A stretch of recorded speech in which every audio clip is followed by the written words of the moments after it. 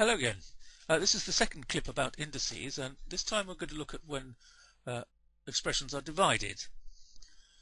Now, there we've got 5 to the power of 5 divided by 5 squared. How do we work out what that means?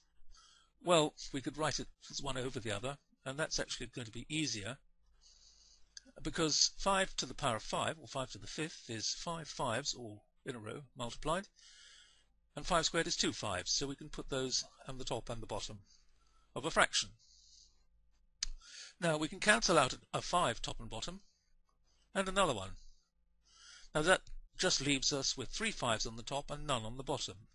But bearing in mind that we are cancelling down and we're just dividing top and bottom, so we're still left with 3 5s on the top and effectively 1 on the bottom, which we can get rid of like that.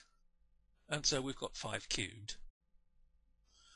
Well, let's keep that result on the screen while we have a look at another example, this time just with letters.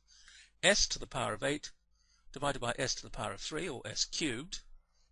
Once again, write it as a fraction and split it up. 8 S's all multiplied divided by 3 S's all multiplied.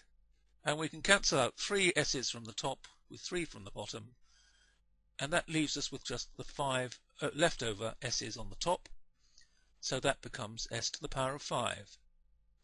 Well, let's just leave that result for the time being and have a look at both results a little bit more closely.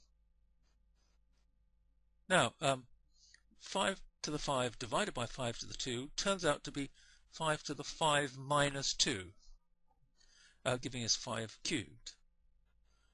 And in this second one, S to the 8th divided by S cubed gives us S to the power of 8 minus 3, which ends up as S to the 5. And so that's actually the rule. When you're dividing two numbers and the same base, in that example x is the base of both of the expressions, x to the a divided by x to the b is x to the a minus b. So dividing is sort of changing into subtracting. Now, just like the other rule we looked at in the first video, it's a rule which works just as well the other way round, and we're going to find ourselves using it both way rounds in future work. So remember, x to the a divided by x to the b is x to the a minus b, and that rule works the other way round. And it's a rule which must be remembered.